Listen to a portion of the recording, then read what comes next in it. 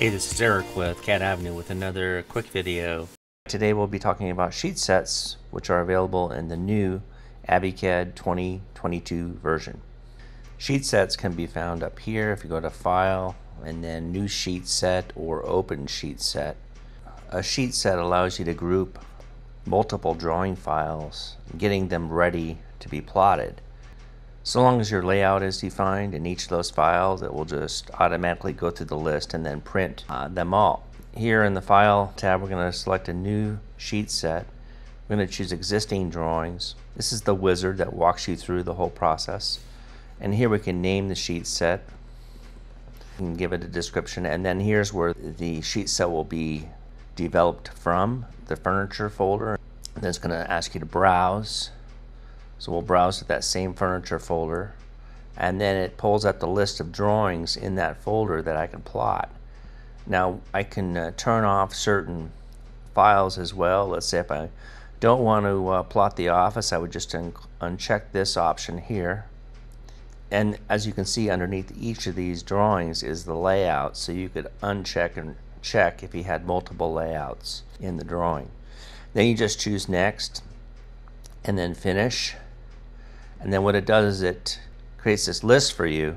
And here it's just a matter of clicking on the new sheet set, right clicking, and then publishing that to a PDF, DWF, or your printer. So what it does is just goes down the list and does the print for you. So let me do one for a PDF file, and we'll just give it a name. And it may take a minute or so for the PDF to be generated, and then we can go into our Furniture folder.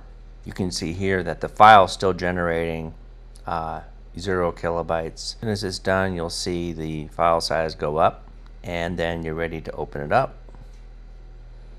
And then you can see here all the sheets that were in that folder have been automatically plotted for us. Now in this case, I didn't scale them all up to be the same paper size, but as long as they're set and ready to go in your layout, they'll match exactly what you have saved in your layout. As well, if you click on, let's say, this first one, sheet 100, right click, you can actually remove certain sheets from your set, and you can also add new sheets to your set. When you create a new sheet set, it creates this file called a DST file, and this DST file can be opened this way. So you just open it like this, and in this case I have two, and then just select the one that you need. It will remember the settings that you've activated for that set. I should mention you can also drag these sheets in different orders so that sheet 102 will plot before sheet 101, for example. So lastly, if you right click, you can actually dock this to the left side so that as you hover over it, you'll get your flyout menu there. If you're doing that quite a bit, that might be handy.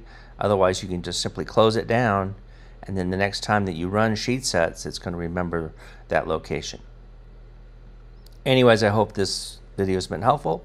Feel free to call us. Number here is 888-271-7121, and have a great day. Bye.